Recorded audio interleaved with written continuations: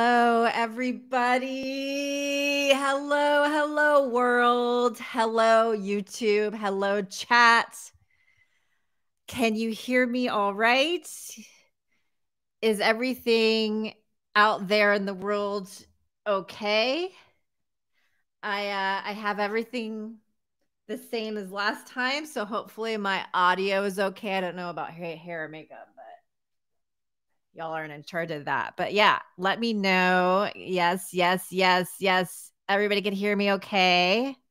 The chat's going a little fast today because we have a really amazing guest that I'm so excited to share with y'all. So Chad will help bring to my attention any questions when it's time for question time. And he's our friendly mod.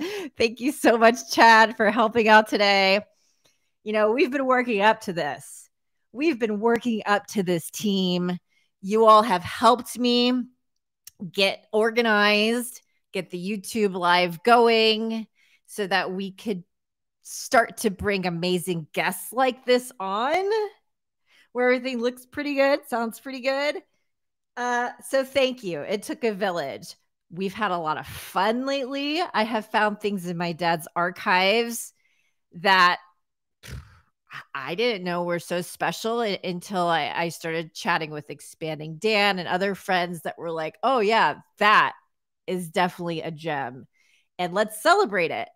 So thank you to the Expanding Dan, Jake at the Expanding Dan, for helping us tell the stories of this stuff and present it in a way that's super fun and gives, I don't know, the decades of storage makes the decades of storage all worth it. So, you know, moving right along, I want to bring my guest on for today. And I mean, Jeff Skunk Baxter has known me longer than I've known me. Him and my dad were great friends. They were two peas in a pod. I'm pretty sure they're tied for most interesting man in the world. So there are so many ways we can take this conversation. Yes, we can talk about early Steely Dan. Yes, we can answer your questions. I have a few already set. And we'll also play some videos and some tracks from his newly released album because he's also going on tour. So, you know what? Without further ado, I would love to bring on, let's see, let me set up I'm a one-man producer band. So let me get him on deck. Okay, I got him on deck. Without further ado, let me welcome Jeff Skunk Baxter to the show. Yay! Can you all see him okay? Can you hear us okay? All right, Skunk, you're live. We're live. So how's my goddaughter doing here? Yes, y'all. Skunk is my godfather. He has gone above and beyond to check in on me and my family since my dad has passed, and I am so grateful for that. So yeah, I see people. I'm looking at the chat, Skunk, while we're talking, and I see, yes, everyone can hear you. Ashley's here, Mom's here, the whole family's here. All right, awesome. So Skunk, there's so many things that we could talk about today, and you know, I just wanted to start off this conversation and do something maybe a little more fun and a little more relaxed than maybe what you're used to. I mean, I feel like I'm in a living room. You're in a comfy chair, and Here's something that I find interesting. What? Roger Nichols was probably, for my money, the greatest recording engineer that ever lived. And here you are as an engineer, engineering your own podcast. I just find that to be delightfully special.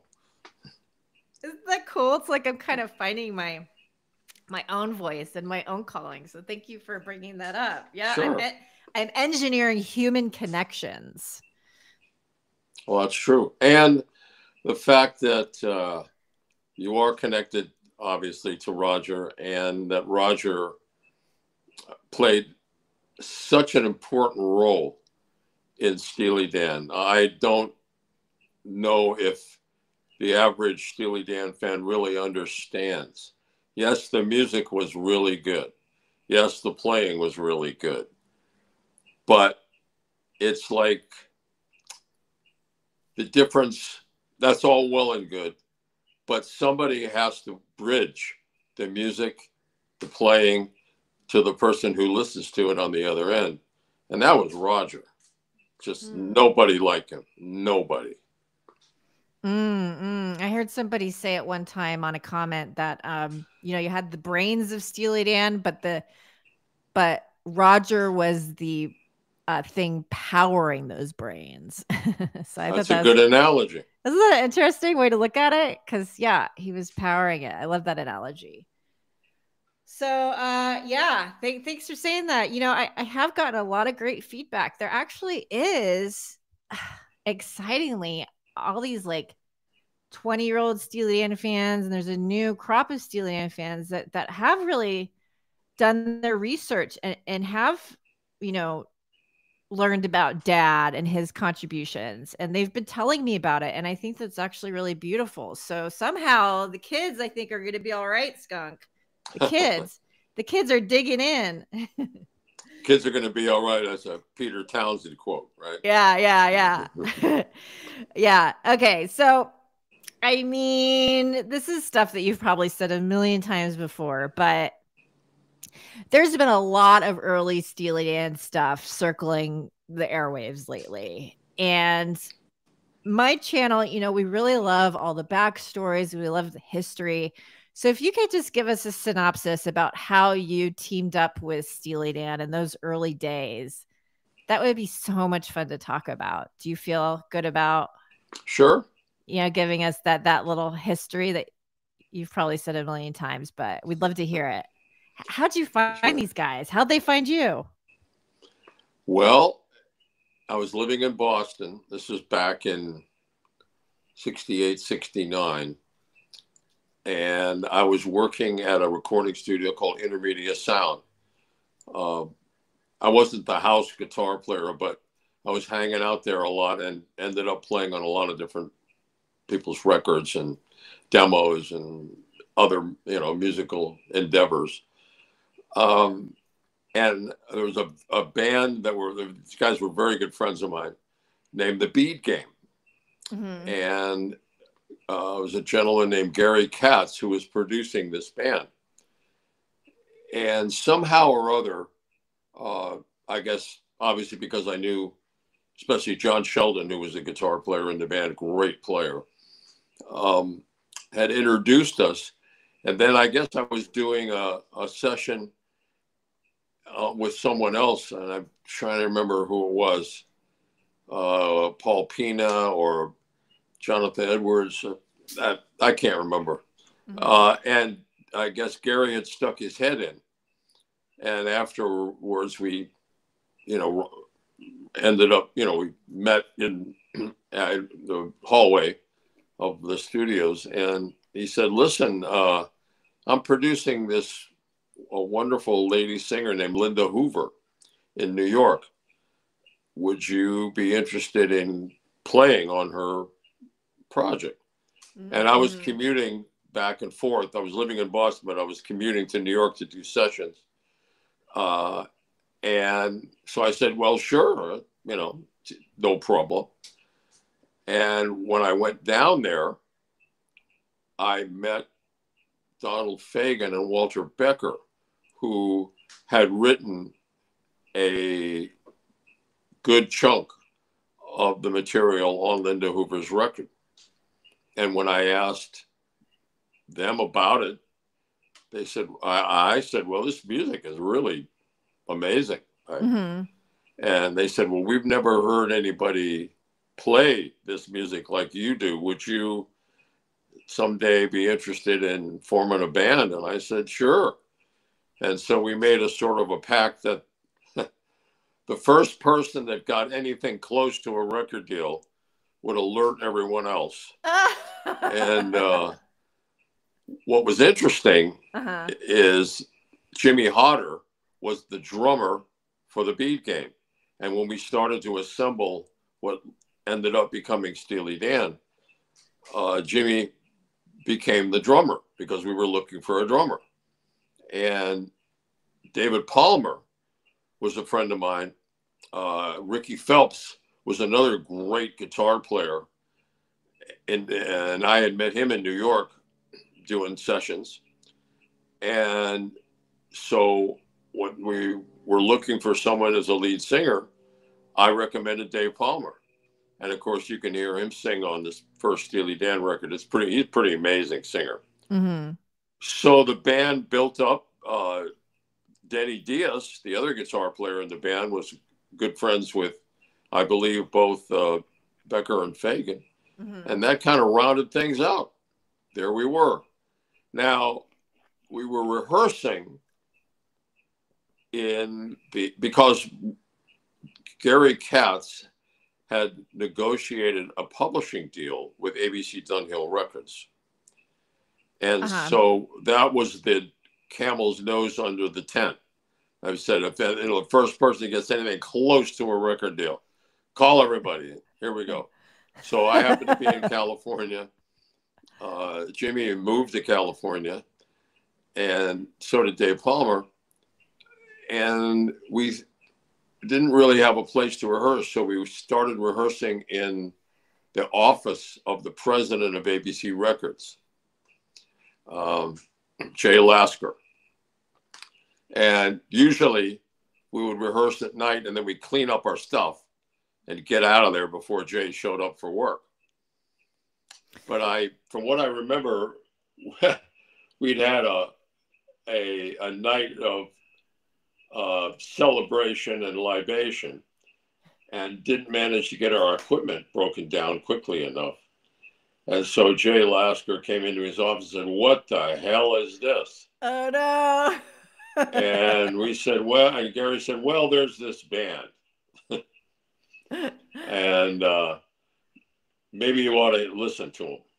And Jay and Howard Stark, who was his partner, said, okay, we'll listen to it. And that's kind of how it all got started. Ooh, I love it. So y'all are rehearsing. So you haven't met Dad yet, right? Or is he's around ABC at the time? Right. He's a house engineer. He's like staff engineer. Mm-hmm.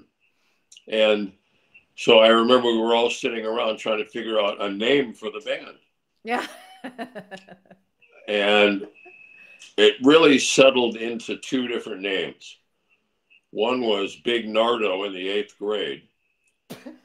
But we all decided that was too long and probably couldn't fit it on an album cover. And somebody suggested Steely Dan. And because, we were all East Coast kids, we'd all gone to some fairly decent schools. I went to prep school. English literature was a strong foundation for all of us. So we had all read William Burroughs' work. We'd all read Naked Lunch. I mean, we were at Henry Miller's Tropic of Cancer. I mean, that whole underground author revolution there in the 60s. So someone suggested Steely Dan from William Burroughs' novel Naked Lunch. And we all went, that's nice. Let's do that.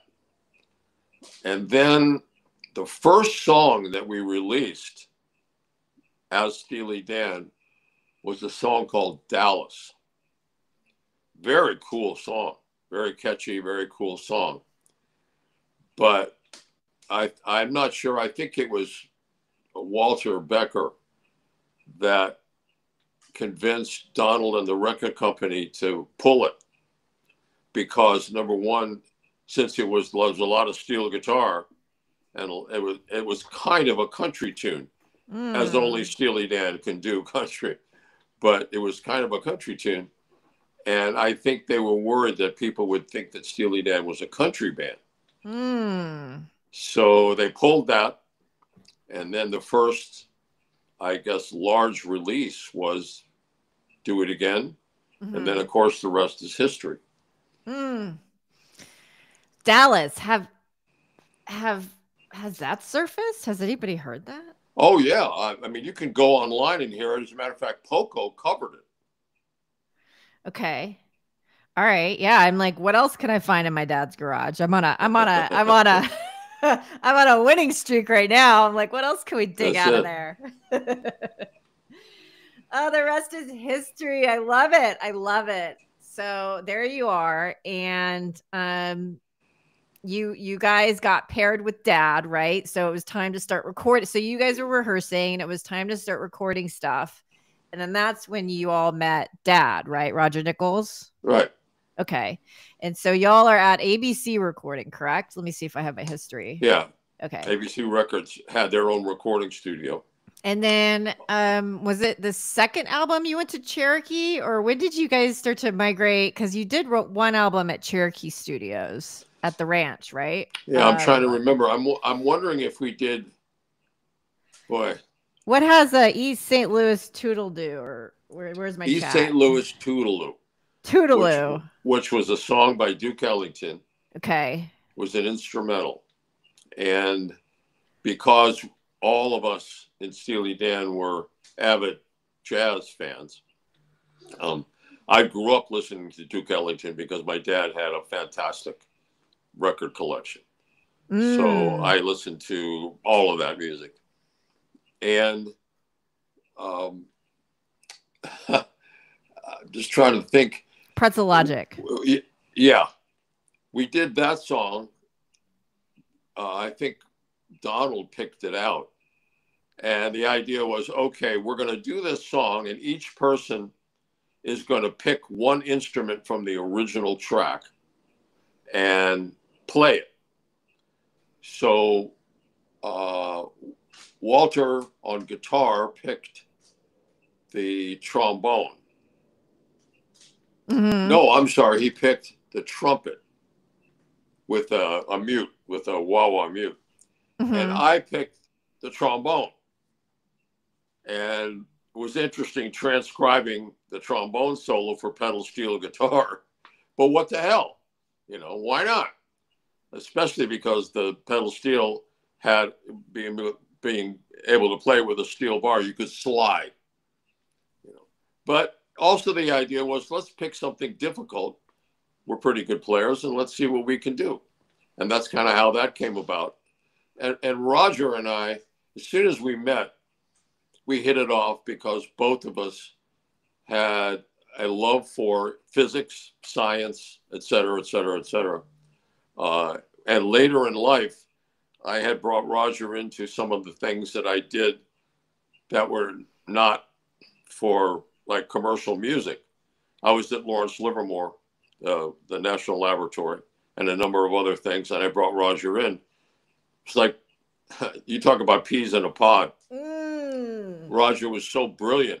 He contributed so much. A lot of things we can never talk about. Ooh. That's the stuff we want to talk about. Is that going to be in your book? Wait, can we talk about it when you retire? No. You already know the answer to some of this. So, okay, yeah, we can't talk about it. What if you wrote it on a piece of paper and hid it somewhere in the house and then... Just kidding. Okay. Just kidding. Actually, okay. I love that you and Dad had so much in common besides not just Steely Dan, but you had so much in common where you guys really could understand each other and get into deep conversations about the physics of sound. And you do a lot of chats, like you've had panels at South by Southwest and you've been asked to speak.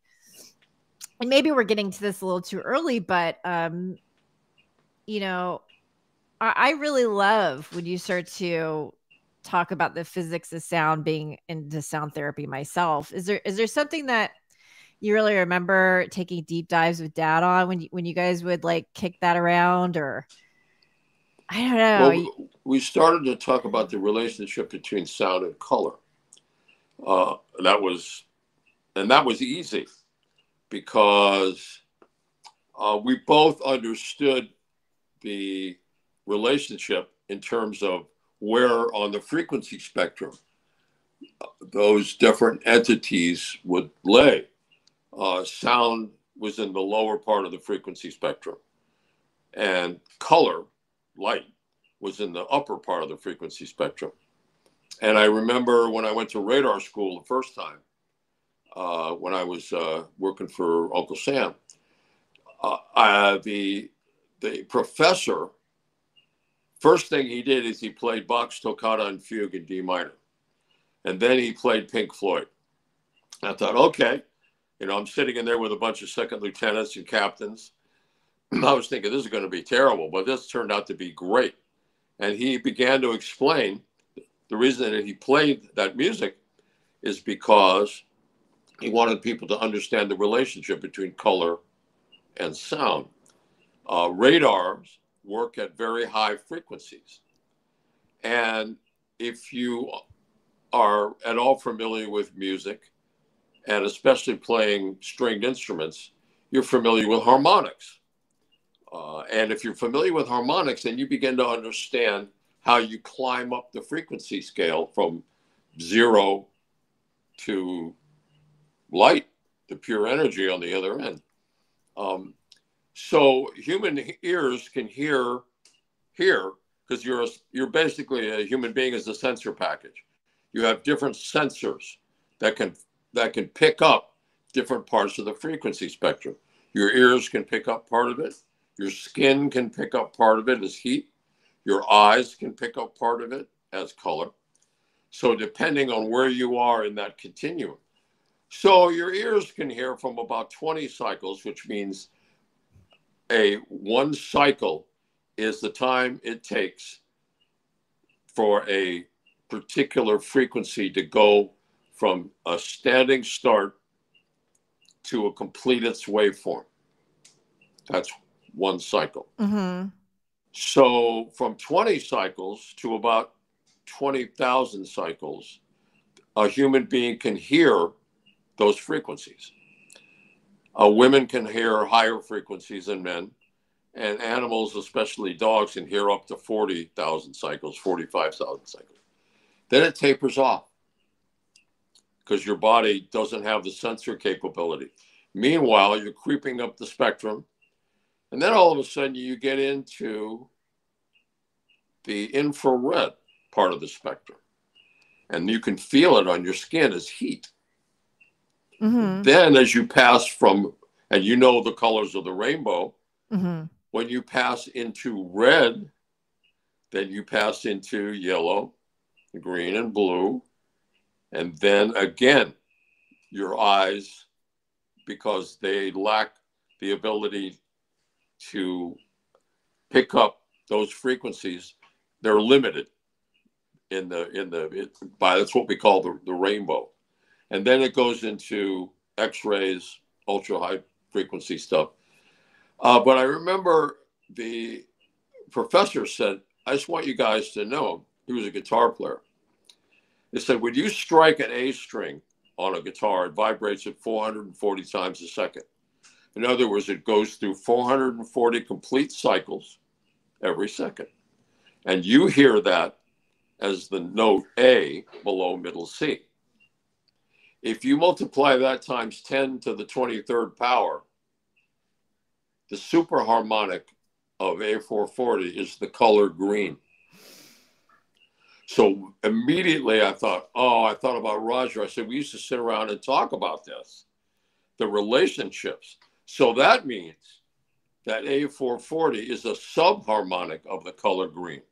So when you look at green, the color, whether it's in nature or wool or a painting, you're actually connected to sound, the subharmonic of that. And so the lower parts of the frequency spectrum, when you get below 20 cycles, things begin to get interesting.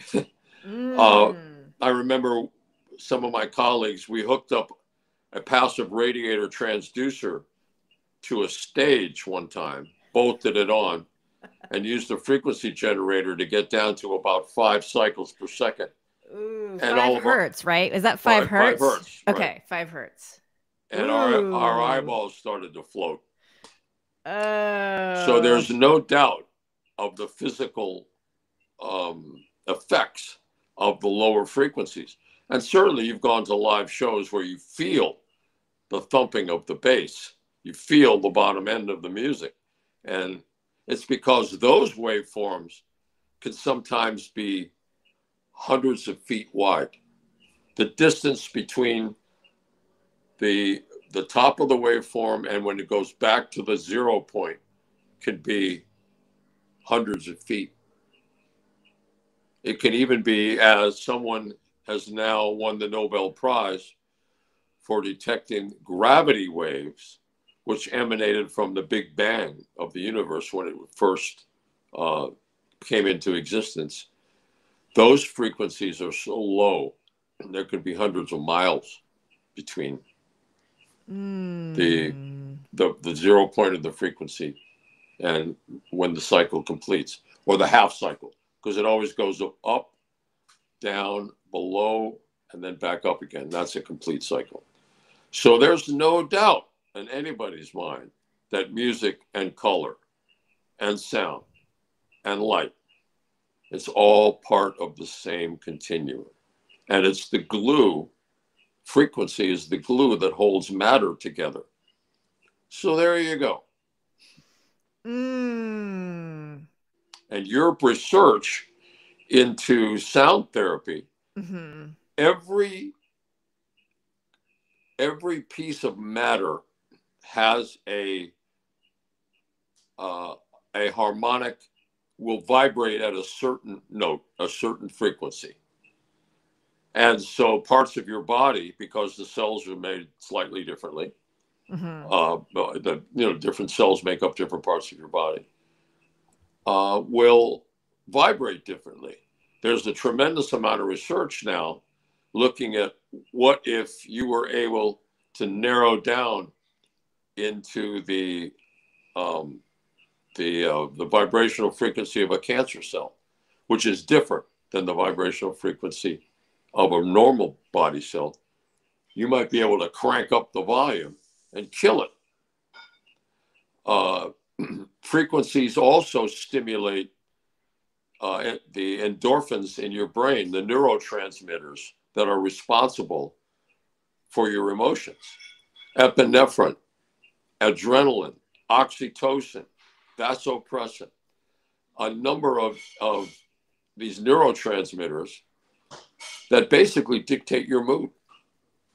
And so there are certain frequencies that trigger the secretion of those neurotransmitters. When Bach's Toccata and Fugue in D minor was first performed, they probably should have waited to the end of the church service, because they played it in the beginning and they burned the church to the ground, scared the crap out of everybody. And then Stravinsky went, oh yeah, I like that.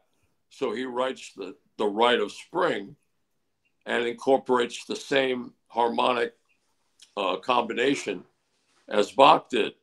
And it was eventually called the Devil's Interval by the Catholic Church. The dominant tone, the flat five, in other words, the fifth note of the scale, flatted down a half step, and then the dominant note again. It's all odd harmonics. There's no even harmonics. Basically, what it does is it drives you batshit. Odd harmonics. Odd harmonics, which is one of the reasons why digital recording has certain problems, because when digital frequencies, when a transistor goes into distortion, it generates odd harmonics. When analog tube amplifiers go into distortion, it generates even harmonics. I mean, I'm sure you've heard people say, oh, analog is so warm. And so, yeah, well, the warmth comes from your body going, yeah, I like that, as opposed to I don't like that. It's all connected. Okay, so this is where Yes, I've heard that conversation. I'm just trying to think of like what Dad said in regards to digital audio, because he wasn't necessarily like saying record everything in digital. He was saying make sure if you record an analog, just move it straight away to digital. And he was all about trying to get the cleanest sound to everybody. That's correct. So, like, I understand analog has some warmth to it. And my dad wasn't, I mean, my dad was actually a big brat about it. He was like, no analog. He called it analog. He hated analog because he was a big digital guy. But that has been a discussion with Steely Dan stuff, the warmth versus the sterileness, and like, I don't know. Well, much of the early Steely Dan stuff was recorded analog, was recorded on magnetic tape versus being recorded onto a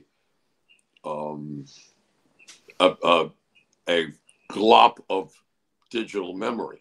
And Roger, to his credit, it's not that he didn't like analog. What he didn't like was the fact that the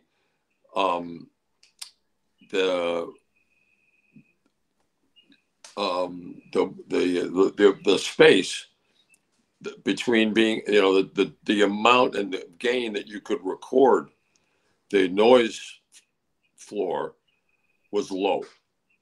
Digital analog music generated hiss, I guess is the best word for it. A sort of a, you know, you can hear top ends hissing. It's just the nature of the beast. And that's why Mr.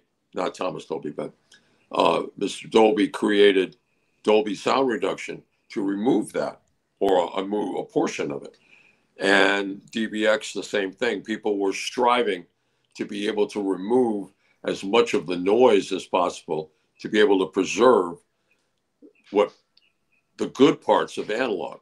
So it's not that Roger didn't like analog. It's that for a purist like Roger, it was the only way to remove all that analog noise.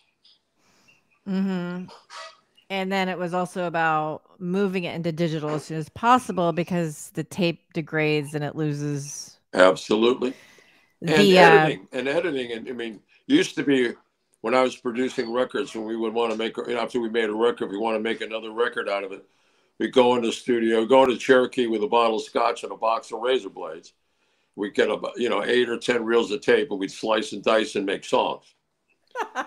Now it's basically like word processing. Thank you, Eric. We're getting so many shout outs in the chat, by the way. I have to give a shout out. Eric B just said, this is amazing, with a huge heart. Everybody is so delighted that you're here, Skunk. And we have questions coming later, but yeah, I just wanted to just say thank you everyone to the chat. Skunk can't see the chat, but I do have Chad here helping me today, and he's going to get all your questions and put them in a place for me to look at later, so we can ask Skunk all your questions while you're here. But everyone, and also I want to thank everybody for supporting Cimcie. She's one of the most wonderful people on the planet, my goddaughter. So everybody out there, keep doing it.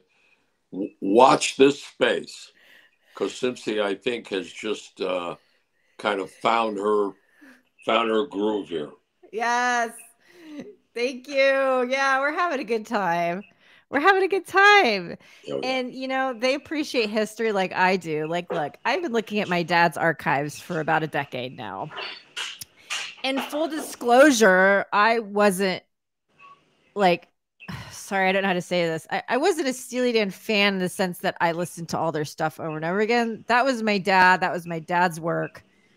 But looking at his stuff for the past decade, I've gained an appreciation for it that I didn't have as a teenager. And I mean, you know, I was listening to my own stuff as a teenager, but being able to kind of talk about the history with you, Skunk, and other people around, it's been so gratifying for me, especially after digging through all my dad's stuff. Like when he was here, we started to archive some of his stuff, but it wasn't until he passed that I really dug into his boxes and started pulling things out and finding some really amazing things that now I get to share with people because there's people excited to see it.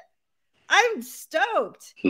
Skunk, did you have any idea that this new Danaissance was coming?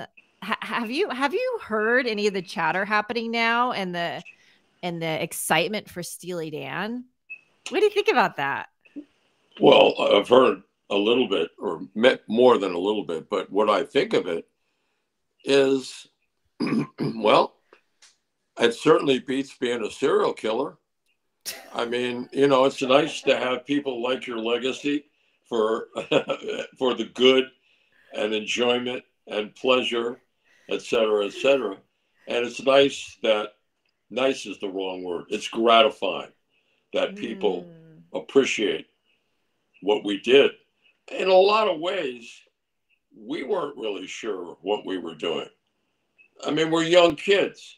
We're just doing what we think we should do and what we like to do. I don't think we sat back and said, many years from now, when people look back on the history of music, Steely Dan will have a prominent role in defining the music of the. I mean, no way. But it is very gratifying and very satisfying. Yeah. Yeah. Right? You guys are having fun, but okay, that's actually another reason to love what you did is because y'all, and I've heard Dad say this too, you all were making those records for yourselves. That perfectionism and that drive and the desire to, invent things in the studio and fix things that weren't broken was for y'all's enjoyment because you thought you could make things better. That's kind of cool. Well, and we tried to bring our skills as best we could. I'd been a studio musician already for some years before we formed Steely Dan. And to me, you start with perfection and you work your way up. Now, the caveat to that is sometimes perfection is the enemy, because if you concentrate too much on perfection, sometimes you might lose the soul part of it. Some performances may not be perfect, but those performances may be the magic ones, because, and any physicist will tell you, that time is not linear. It actually moves in a spiral. You never, unless somehow or other you can figure out a way to orbit the event horizon of a black hole and get back into time, and then we can sit here and discuss wormholes, time, string theory, and that's a whole other thing.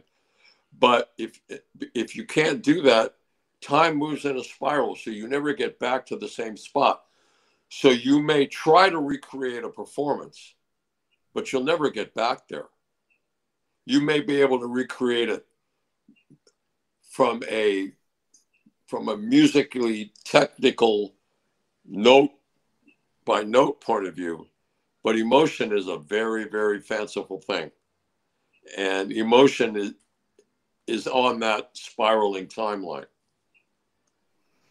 But we brought our skills, and I brought all my skills that I had, and I was still doing sessions while we were doing all the Steely Dan records. So it was a golden opportunity to bring what I was learning, and a good studio musician learns every day. Every session you learn something. So to bring those skills and bring that knowledge to the band, which was the center of our universe at the time. Oh, that's so good. Okay, wait. Can we go back to serial killers?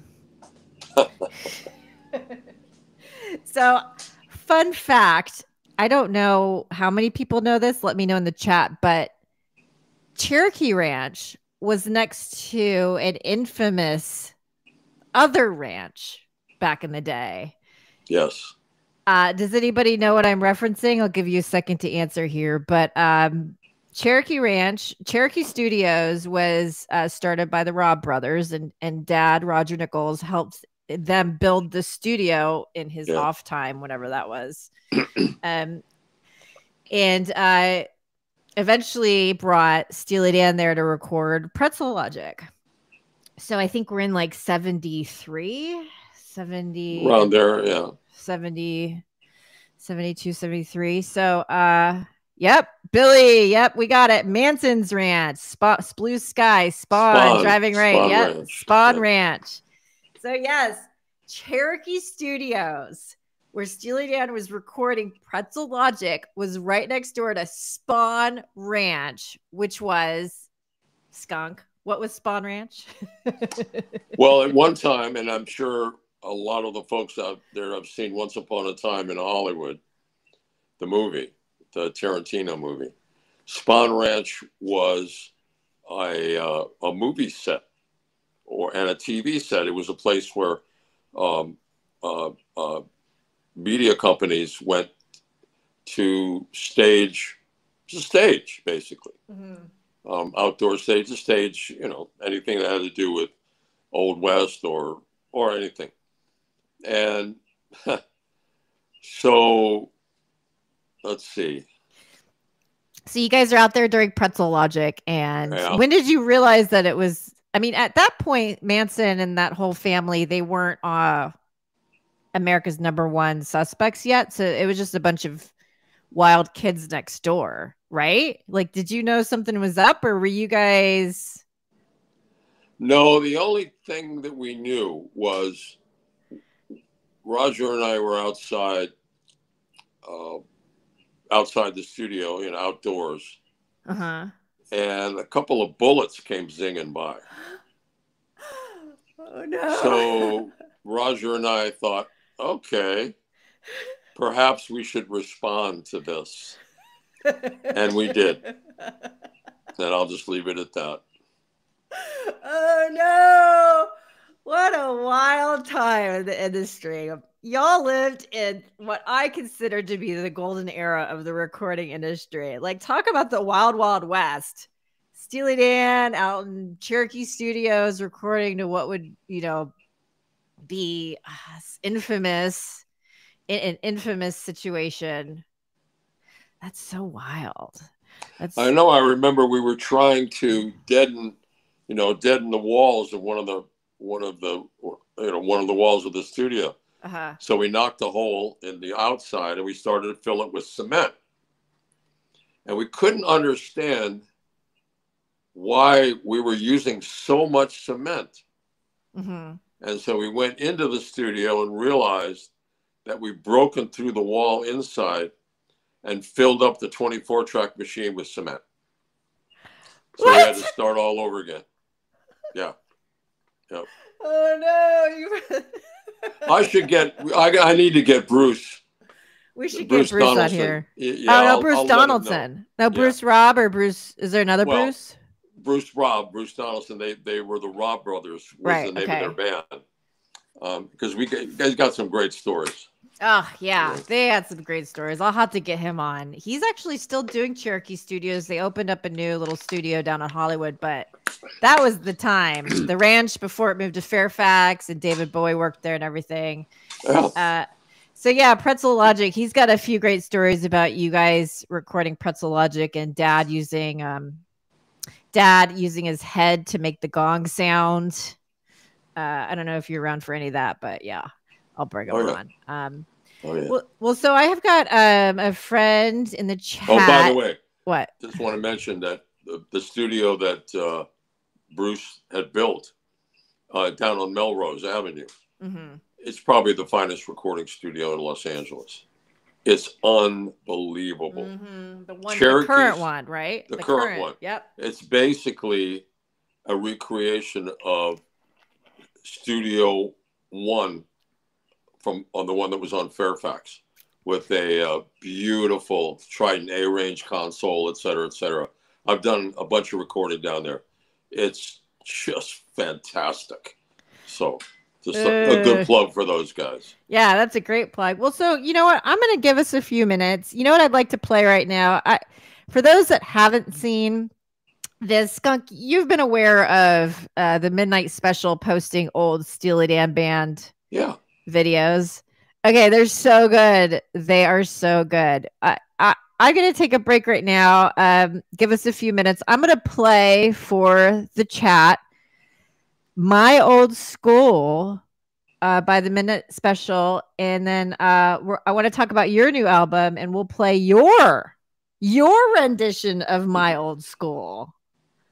I'm so excited about that. Okay, so here we go, chat. I am going to share screen, and we're gonna play. We're gonna take a 5-minute break here and watch Skunk shred on the guitar. Yes.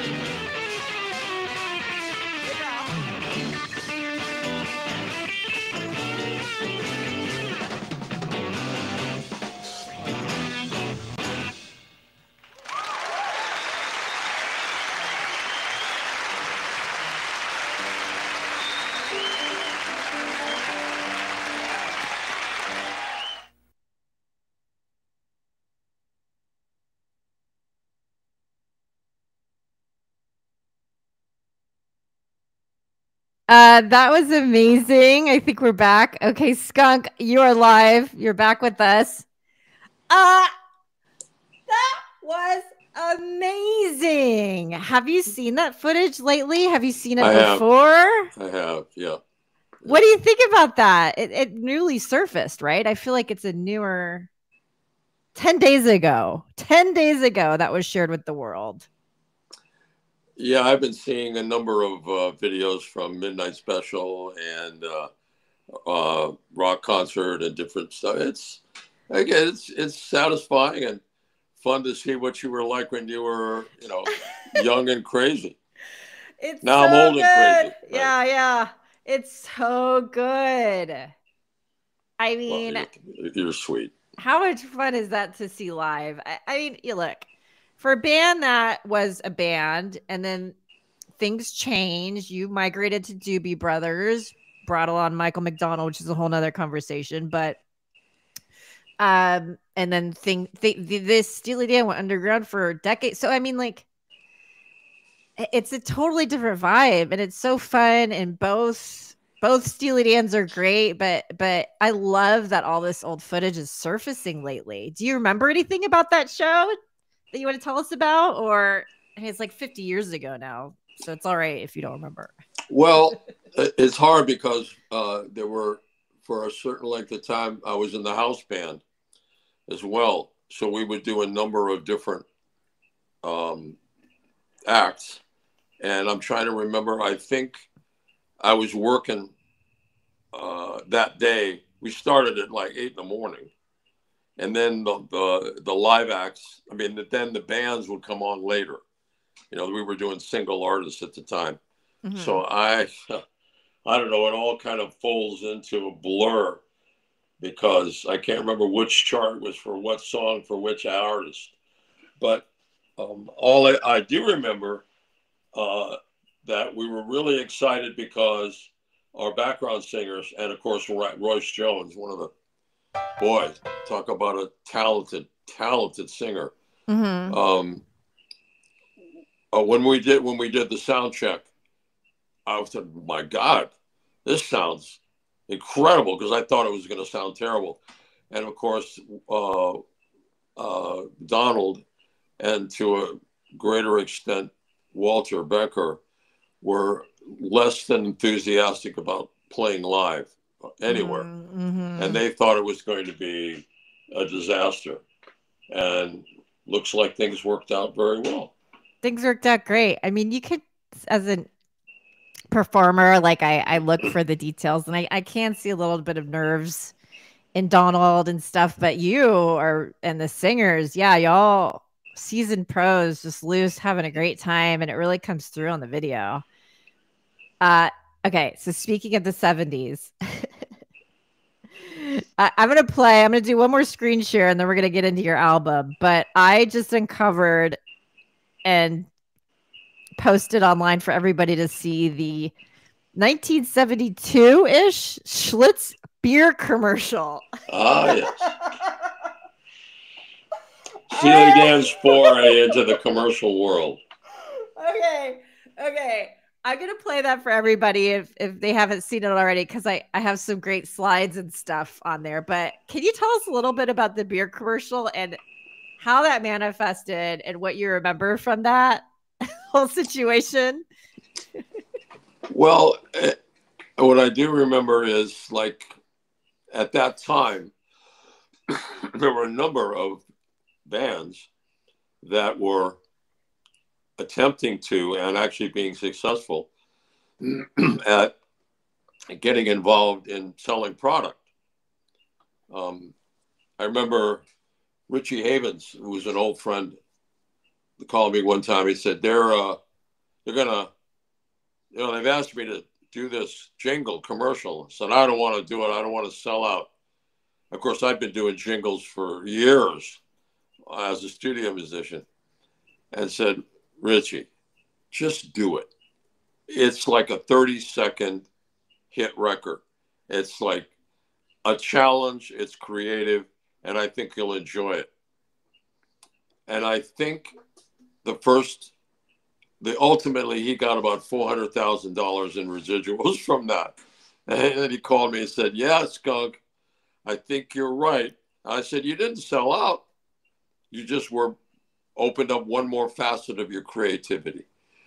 So for Steely Dan to do a commercial about any product, obviously there was a flavor to it that was, unique to Steely Dan. And yes, I believe Donald was worried that some advertising person would come in and write the commercial. So he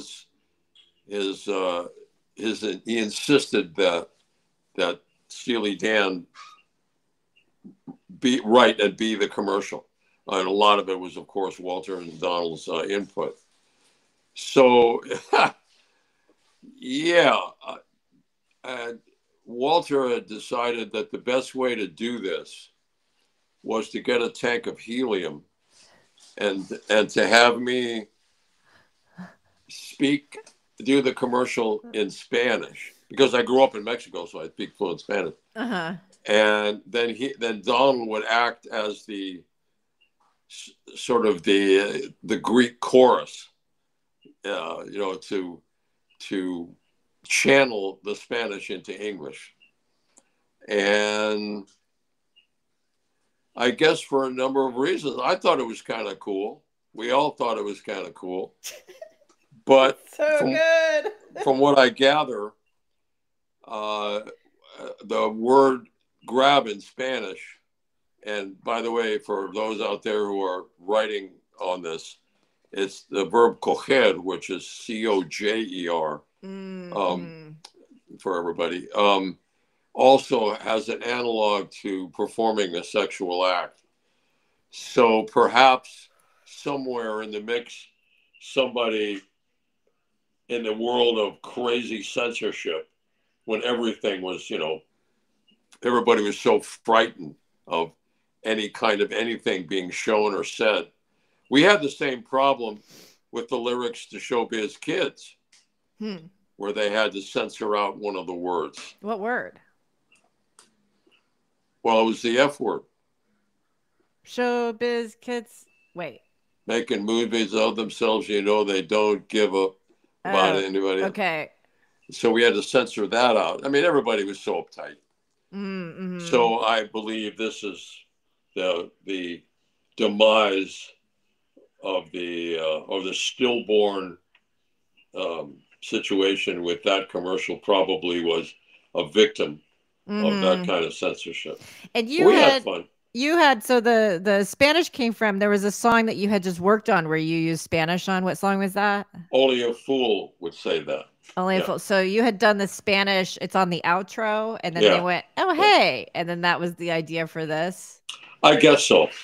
Okay. Unfortunately, All right. Well, my notes are not as complete as they should be. yeah, it's all right. Yeah, it's all right. No, we're working. We're piecing it together. We have so much fun stuff to show here. Anyway, okay, so I'm actually gonna play it. Let's play it. Let's play this video for people who haven't seen yet. And I actually added slides from a photo shoot you guys did with Dad, and we'll talk about that really quick after. Cuando yo regreso de un día muy duro de trabajo. When I get home from a hard day's work, yo cojo por todos los ambientes que puedo. He says he likes to grab for all the gusto he can get. Porque solo se hace la vuelta una vez nada más. Cause you only go around one time. Okay? Okay! Once around life, once around living, once around beer and keep around schlitz. Come along and take the best that life's giving. Once around beer and you'll keep around schlitz. When you're out of schlitz. Oye, David, ¿cómo estás? Muy bien, esperando por You're out Yo of también estoy esperando por ti. Ok. when you're out ¿Qué of tienes de hacer? Bueno, Está grabando, ¿verdad? You're out of claro. Schlitz commercial. when you're out of you're out of when you're out of Vamos, Tres cervezas. vamos, you're out of A ver, no sé. once around life, once around living, once around beer and keep around schlitz. Come along and take the best that life's giving. Once around beer and you'll keep around schlitz. When you're out of schlitz, Oye, David, ¿cómo estás? muy bien, esperando por ti. you're out Yo of también estoy esperando por ti. Ok. when you're out ¿Qué of tienes de hacer? Bueno, Está grabando, ¿verdad? you're out of claro. Schlitz commercial. when you're out of Okay, we're back. That was amazing. Let me stop it. Wait, Cuando oh, it's yo- playing again. That okay, Skunk. That's a really good commercial. Pues ándale, pues fuimos grabando con ganas. I thought it was pretty good, you know. It's such a like. Of course, Steely Dan would be extra and make the best sounding jingle of all time. Pretty cool. Well Yeah. done. Yeah, and so I found a photo shoot that my dad had did for you guys. Do you remember anything about this photo shoot? Y'all are on the street of Hollywood Boulevard in front of a is it a Pussycat Theater? Is that the politically correct way to say? I think it was an establishment that was a retail outlet for explicit literature and photographs. Yeah. Yeah. And there's this great photo of you on the light pole with your leg up, and there's a adult movie theater behind you, and you got Donald and Walter right next to you. I think that was the photo shoot for the cover of Can't Buy a Thrill. Right. Yeah. And it didn't make it because there was some questionable situations happening, I think, with Gary Katz's kids, and the record company was like, y'all are doing something that'll probably get us in trouble. So See how many times like this podcast is becoming a history of censorship Oh and no. small-mindedness. Yeah. It's true though. Yeah. Yeah.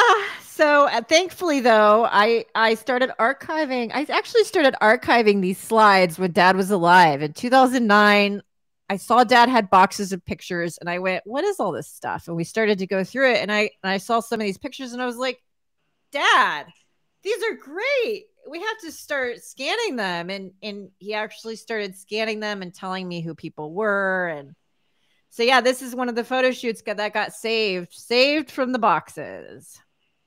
It's so good. Well, so let's talk about your album, and then we'll get into questions and wrap it up for the day. I'm so excited. You released your first solo album. Was it last year, last year, did it finally get released to the wild? Not too long ago, right? Not too long ago, yeah. Yep, not too long ago. We finally have a Skunk Baxter record. You have been, supporting and being the guitar god. But well, you're very kind. I know better than that, but that's because you're my goddaughter. Okay, well, I appreciate think, it. And by the think way, you're a god. I want to take this is a good opportunity. The person that I work with very closely on this project is a gentleman named CJ Vanston, an incredible keyboard player, producer, writer. So his input on this was extremely important.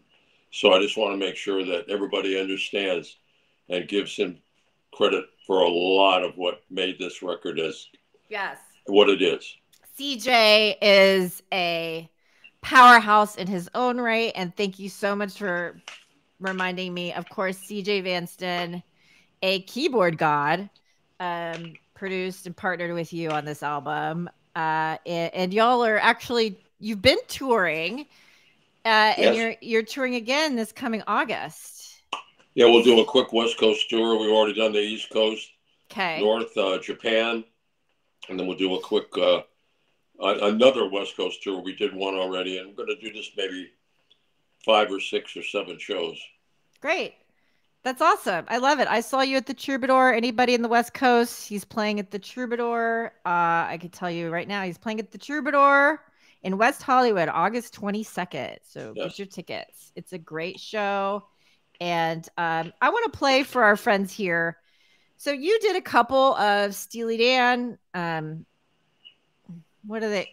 Not a cover. I mean, you were in Steely Dan. So what is it called? Your version? Well, you're covering your own stuff.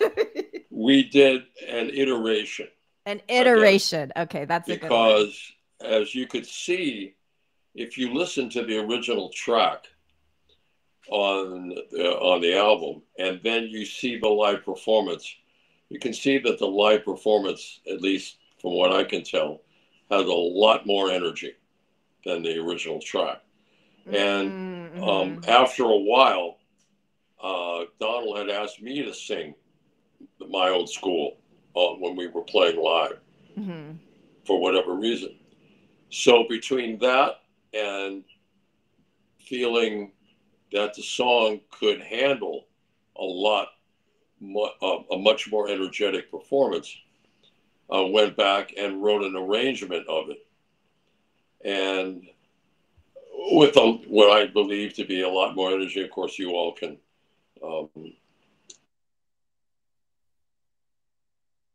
Did we lose Skunk? Uh-oh.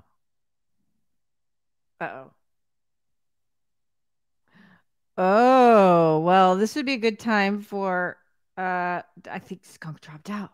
Skunk.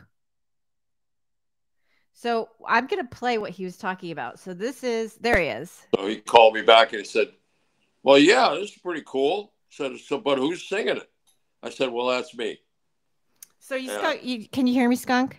Yeah. You dropped out for a second, but basically you said that Donald asked, so you had sung My Old School live and you recorded this for your album. Because of the amount, I did a much more energetic version because you could see from the Midnight Special performance, this song rocked. Yeah. I think a lot more than we rocked it on the original album. So yeah, so we did the track and I did a scratch vocal, sent it to Steve Tyler. Steve called me back and he said, well, yeah, but who's singing it? And I said, well, I'm singing it. I'm just doing a scratch vocal here for you. He said, well, why don't you sing it? I said, well, what, are you kidding? And he said, yeah, why don't you? It sounds good to me. I said, are you shitting me? And Steve's a friend. And he said, no, I'm telling you, you need to do this. Okay, well, you know a lot more about this than I do, kind of stuff. Steve Tyler, like Steven Tyler from Aerosmith? Yeah. Oh, okay. So I said, okay, I'll take a shot. And I forgot to put it, maybe it was just my own, I don't really think of myself as a singer. So I forgot to put it on. I forgot to credit myself on the album, but it seems to have worked out very well. People love it. It's rocking and moving, and I don't know, it's kind of cool. I love it. All right, well, let's play it. I'm going to play it from Tidal. I'm going to stream it right now. Tidal is actually one of the best streaming platforms. Tidal and Apple Music pay their art. This is my own personal soapbox. They pay their artists the best of all streaming, so which is still little, but anyway, that's why I'm playing it from Tidal right now. I've been having fun using Tidal lately. So here we go. My Old School. Yes! Ah, it's such a rocking tune! I was up dancing. We have friends in the chat. They're so excited. They said that song was rocking. They were dancing. It's a lot of fun live. So for those of you on the West Coast, check out Skunk's website. You can find JeffScottBaxter.com, tour dates, and I highly recommend it. Oh, God. You did such a good job. Well, thank you, dear. I'm so proud of you.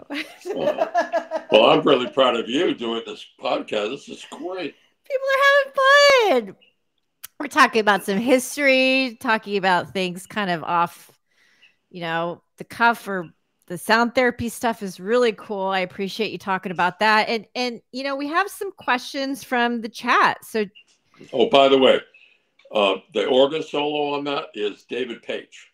David Page is the organ from Toto. solo. Because from Toto, okay. When I told David that I was doing a solo record, he said, "Well, what are you doing? What kind of stuff are you doing?" I said, "Well, do maybe a couple of Steely Dan tunes, kind of a whacked out, twisted, sleazy version of Do It Again."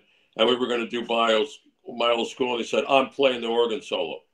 Yes. I went, "Sure, of course. I mean, we've been friends for 100 years, done a million sessions together." So I said, "Sure, you got it."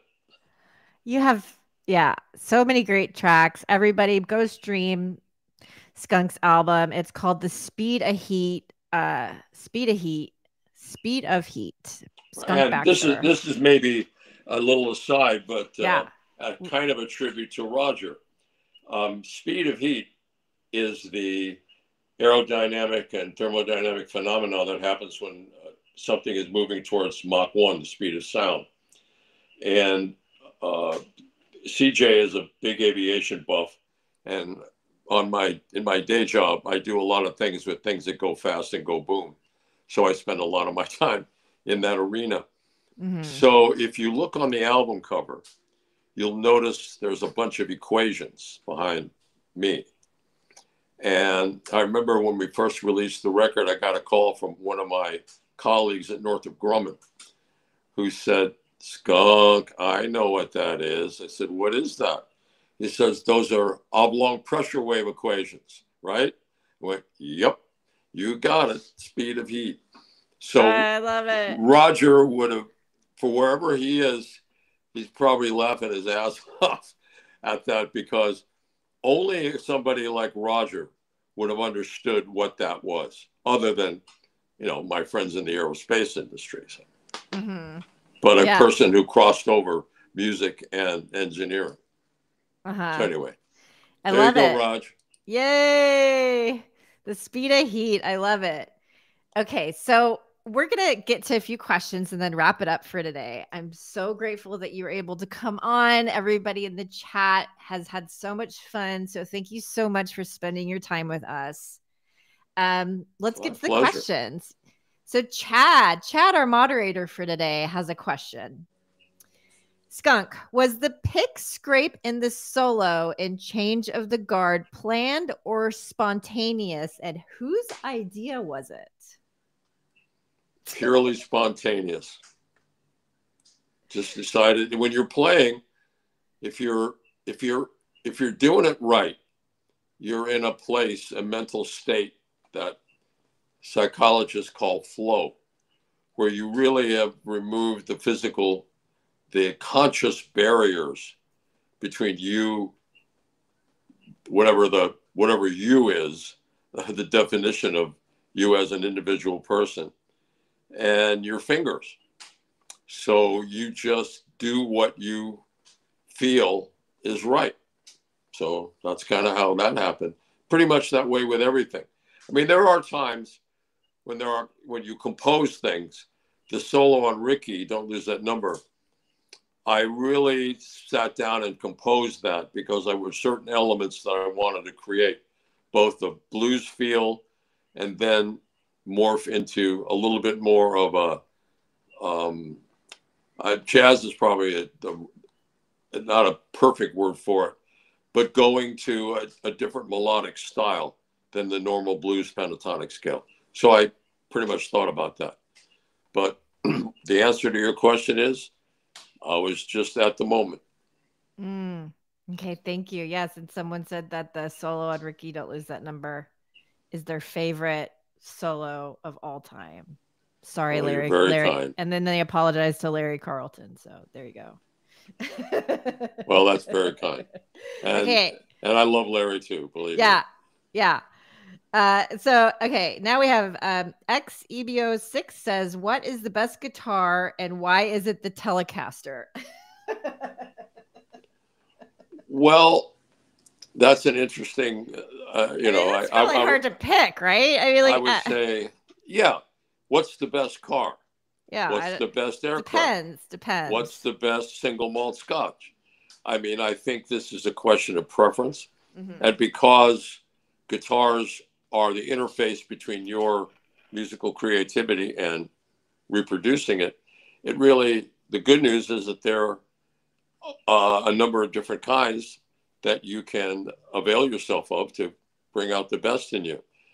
It's interesting that they would say the Telecaster, the guitar that I played on the Midnight Special is a Telecaster body, which I actually had to glue together because I dumpster dived it out at the Fender factory out in Corona years ago because I was building and repairing guitars. Wait, so the guitar on the Midnight Special was a dumpster dive that you Frankenstein together? Yeah, and then I stripped the finish off, but I used a little too much industrial strip, so I had to re-glue the pieces together. But yeah, those are Skunkosonic pickups, and it's not a Telecaster. I love the Telecaster. I think it's a wonderful instrument.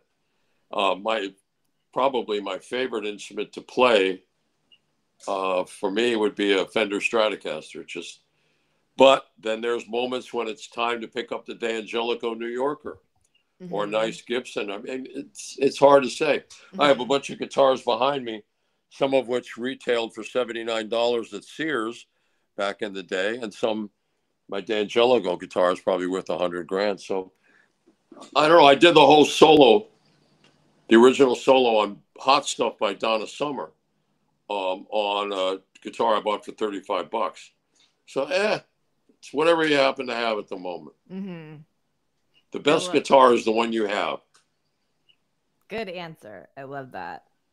Okay, Camps Jam says, do you remember any unreleased tracks? Countdown to Ecstasy, title track, Running Child, Gully Water. What does he remember? That's I don't know. Did anything end up on the cutting floor that you wish had not, I guess, on those first 3 albums? I don't think so. Okay. I think we managed to get everything that was that when we completed. It's like anything else. Sometimes things, when you complete them, aren't complete. If that makes any sense. So I think we managed to get everything that should have been on the record. It's knowing when to be done, right? Like, because that's a big thing. I remember Gary Katz. Gary had called me. He was producing someone, a very talented young female singer, and he had just basically finished the record. He said, "I'm calling you into the studio. I need you to come down, bring all your gear. I want you to listen to this record. And I need you to add what it needs." I said, "Okay, Gary." So I booked a session, brought all my stuff. I listened to the whole record all the way through. And I said, "Gary, it's fine.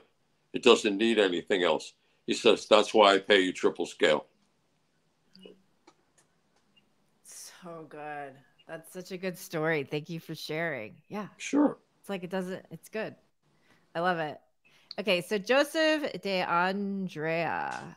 Sorry if I'm mispronouncing your last name. We all know about the jazz legends, but were there any contemporary acts that influenced the early Dan? Influences. Maybe or influenced you?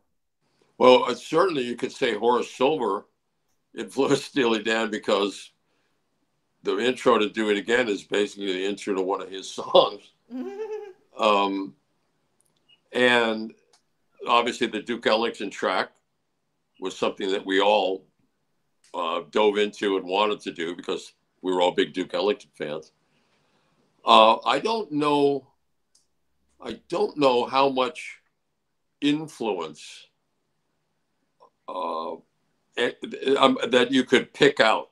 I think all of us had such eclectic backgrounds in terms of the band, such varied and various pathways to get to Steely Dan.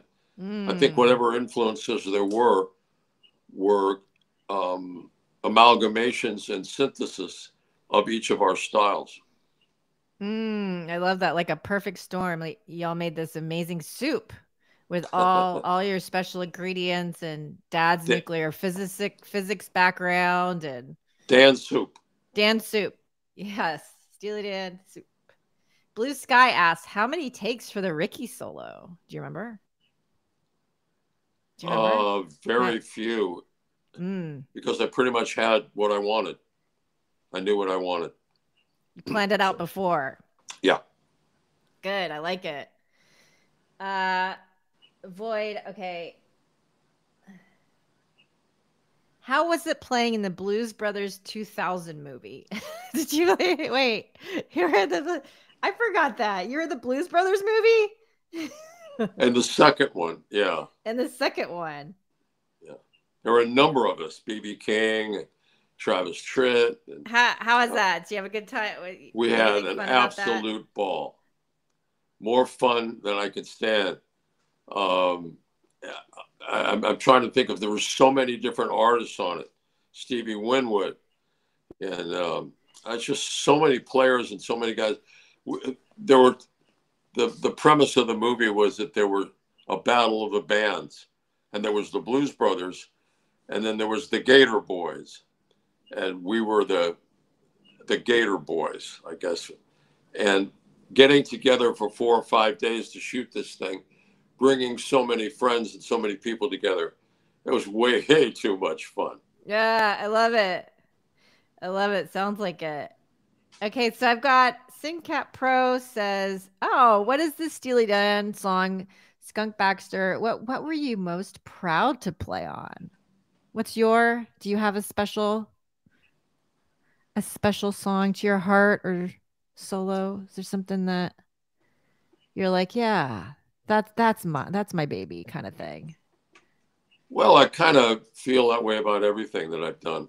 I think people ask me what I think is the most iconic Steely Dan song, and I always respond by saying it's Razor Boy, because I listen to the elements of that song. That's everything that I think Steely Dan was, and I love playing on it. Okay, I like that answer. Look, that's a hard question. It's like asking to pick your favorite child, or mom, don't answer that. Exactly. Mom, don't answer that. and why is it me? No, just kidding. I love you, Ashley. My sister's great. We love Ashley and we love Connie. And if you're checking this out, they're here. Look at how cool Cimcie is. She's awesome. She's on fire. We're having some fun. We're just having some chats. Okay, so taking it into current era, have you seen the Oppenheimer movie, or what do you think about that? Interesting question. I'm looking forward to seeing it because one of his colleagues was a gentleman named let me just go back. I've done a lot of work at Lawrence Livermore at the laboratory there, and Dr. Edward Teller, who was the father of the hydrogen bomb, and I worked together on the laser advisory board there for some years. So I became very familiar with Dr. Teller and his relationship with Oppenheimer, which was probably not optimum. So I would like to see the movie because I felt that Oppenheimer, in a lot of the ways that Alan Turing, I mean, Oppenheimer was not gay, but Alan Turing was gay, and he was the father of modern computing and basically had his life ruined by idiots in government and you know, the public. Oppenheimer was a patriot. There's no doubt about it. What he did for this country is indescribable.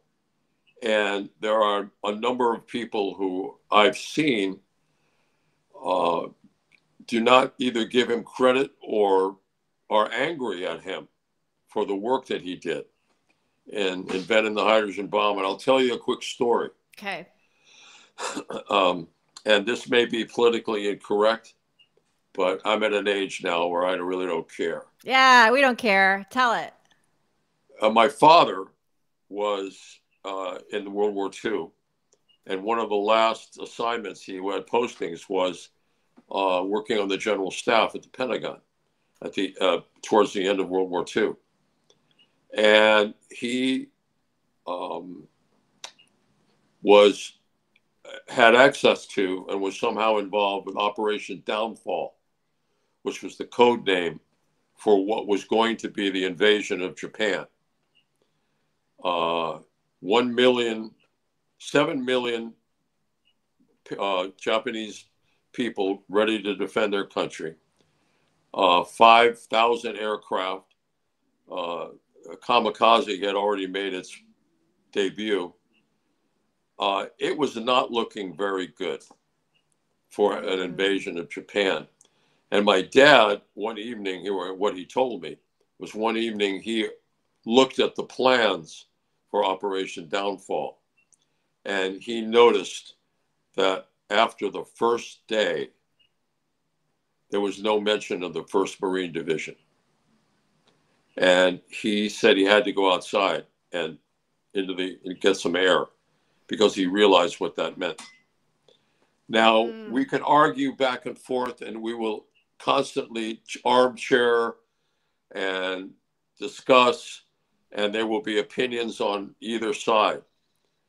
But I think it would be very difficult to argue against the fact that the atomic bomb played an extremely major role in ending World War II. You can argue how many lives were lost, how many lives were saved. And I tend to fall on the side of lives saved, because when my dad described the expected casualty figures, they were horrendous. It's probably still classified, so I'm not going to talk about it. I mean, I have access to it, but I'm not going to talk about it. Okay. So I want to see the Oppenheimer movie because, like the movie about Alan Turing, I would like to see if they give him the credit that I think he's due. So anyway, I didn't mean to be long-winded, but there's a lot of deep. And with Roger, because Roger had a background in nuclear physics, and so do I, simply because I've spent so much time working with these people in different laboratories, I'm really interested to see how it's treated. Okay. Yeah. Thank you for that answer, and thank you for the long-windedness. There's a lot, that you can go into, and I appreciate you giving us a little bit of that. Intense. It's intense. Yes. So, all right, we're gonna switch speeds a little bit, ask a couple more questions, and wrap it up. So I have. Oh, somebody wants to know have you seen the Yacht Rock comedy video series? Absolutely, I love it. Okay, I good. love it. Okay, good. Fabulous. My Orzik 1. Thank you for that. Yep, fabulous. Okay, quick. Lightning round. Favorite non-Steely Skunk solo. Go. Skunk which solo? I tried to say that fast and I just jumbled everything. Favorite non-Steely Dan Skunk Baxter solo. Go. Oh my God. I mean, that's what? 500 million solos. Yeah. Yeah. Okay, I think. Is there one that stands out? Let's not say favorite. Well, I like Hot Stuff. Today. That was fun to do. Hot Stuff. You know, it was one more recording session, but I really enjoyed doing it. The disco, right? You played on some Donna disco Summer. tracks. Yeah, you played on Donna Summer. That's great. But I did it because Giorgio Moroder was the producer, said I could play anything I wanted. Yes. So, That's yeah, so that was fun. good. Skunk on the fun. Disco. Go listen to Hot Stuff by Donna Summer. I actually love that. Yeah, that's great. And that was on that $35 Burns Bison Jr. guitar I bought for $35. Yeah. At Guitar Center. Yeah. I love it. Okay, 2 more questions. Jeff knew Jimi Hendrix before he became famous. What was Jimmy's playing like before the Experience? Oh, interesting. Exquisite. Exquisite. I was a big fan of Little Beaver and a big fan of Curtis Mayfield. And I was just delighted by the way he had synthesized their guitar playing. When you listen to Wind Cries Mary, for instance, oh my God, and he was doing a version of it. I thought that was one of the most exquisite things I'd ever heard. And the poetry and the lyrics in that song is incredible. And he was a real sweetheart, a really nice man.